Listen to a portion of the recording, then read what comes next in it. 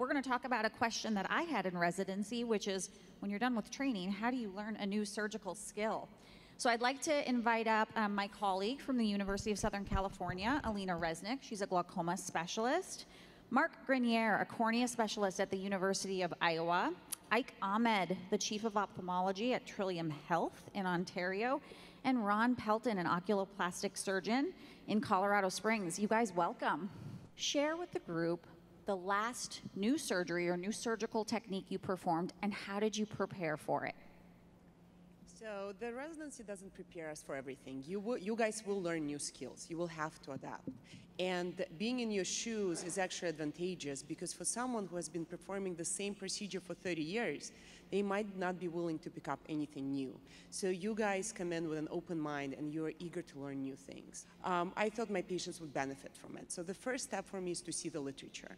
Look at the patient population and see if it applies to my patients.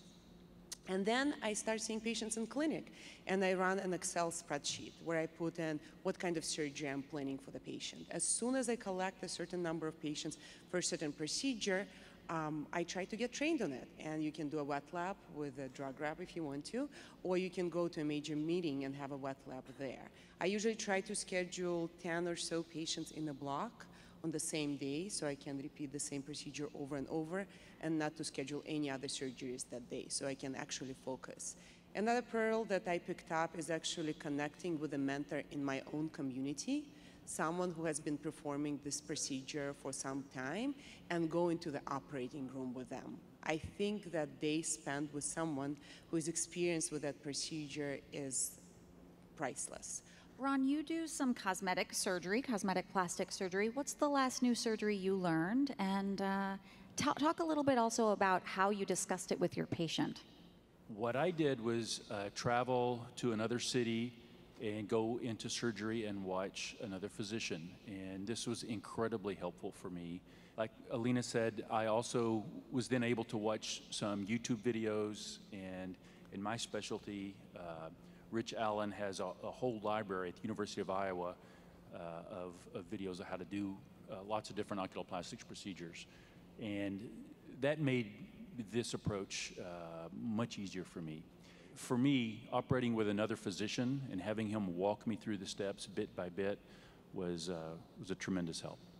So, Mark, the cornea, they seem to replace every layer in a new way, bubbles, no bubbles. What was the last technique you learned and shared with your patient?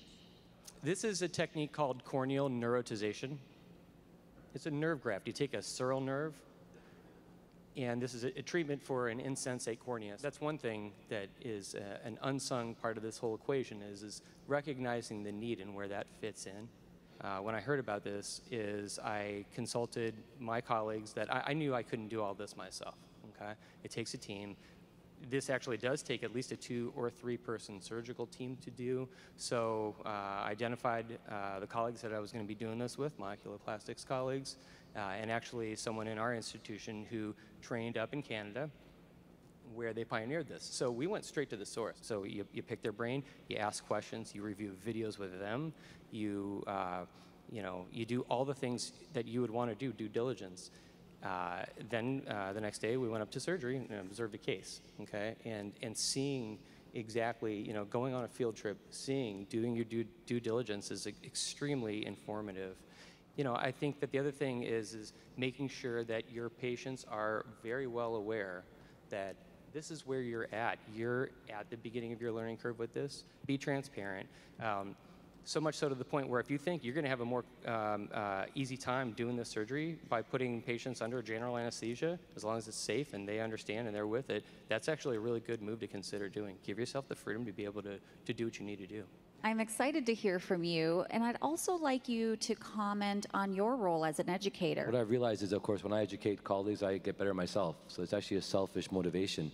Focus on you as a surgeon, because you're all different. And one thing I've learned is, as a teacher, residents and fellows and colleagues, is I kind of look at people who are thinking about new techniques and technologies as 3 different buckets.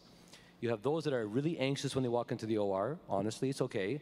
And very not certain of themselves and very concerned at how the outcomes are going to be every day they go to the OR. There are those on the other side who are super overconfident, lack the insight into their shortcomings, and lack the judgment. And then there's a majority who have a healthy balance of skepticism, but yet I feel confident enough to go into the OR. Hopefully you fit in that middle group, but I worry about either extreme, and either extreme probably shouldn't or should be very careful diving into new technologies and surgery. So the first point is have the insight. And actually, it's tougher for you because you guys are all starting practice or junior in your careers. Insight often comes with experience. So take the advantage of learning from colleagues about what they've learned. That's one thing I would say as far as new technologies. So the reality is you should hopefully be trying new techniques all the time in your OR. Of course, we don't necessarily disclose every single small step you change, but the point is that I hope you're continuing to change what you do. Otherwise, you're stagnating and falling behind. So, and you know that's going to be a high chance of success, and start slowly. Nothing beats visiting a surgeon in the operating room. That's such a different experience as far as learning something, and I think most people are very open to that. My biggest concern was my patient's going to ask me, Dr. Ahmed, how many cases have you done so far? And I won't say what I thought about my answer would be, but think about that one, because that's the question you're going to get when you say, hey, I'm going to do something. Well, I picked the right patients. That's the first thing, you know. And I think, you know, remember, the patients really trust you. They really trust us for, you know, our opinion. So I picked a few people who I really had a good relationship in my practice that were interested in the procedure. For me, it's more important to have the right patient who I feel comfortable with when I do a new procedure. Not necessarily the patient who benefited from the most in their eye, but personality-wise and the rapport we have with the patient, and say that's the person I think who I can be comfortable with. Because the worst thing is that you have a complication which is going to be increased in your learning curve, and then you have to go back and explain, and then it comes out.